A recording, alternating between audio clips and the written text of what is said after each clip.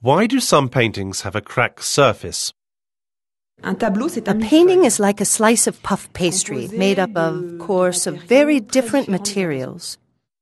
Catherine Lebray, art conservator. The first layer in the slice of puff pastry is normally the canvas, but the first supports were wooden panels. You can also have copper or stone, but we shall stick to the most traditional example, painting on canvas. So the first layer, the canvas. The second layer, added by the painter, glue. The third layer, a preparatory layer on this glue, which is also based on animal product with added calcium carbonate, for example. Then there is the drawing. The drawing is a very thin layer. It has no effect on the aging.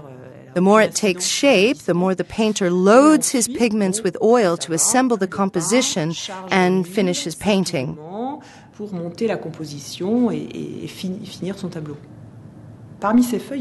Some of the layers are very sensitive to variations in climate, especially to humidity. The most sensitive layer to humidity is the sizing applied to the canvas.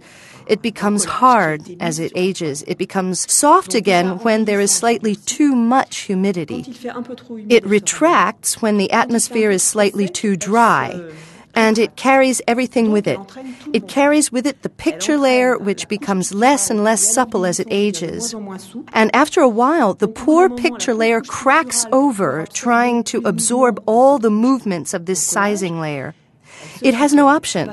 There is the glue layer which comes into play, but there is also the canvas which does what the glue layer does, for it is also very sensitive to fluctuations in humidity. When it is very humid, it swells and expands, and when the atmosphere is drier, it hardens. And the poor painting, which is still there, which is not at all elastic, has to absorb these differences in dimension, which it does by cracking, at worst by lifting. Au pire, en se soulevant.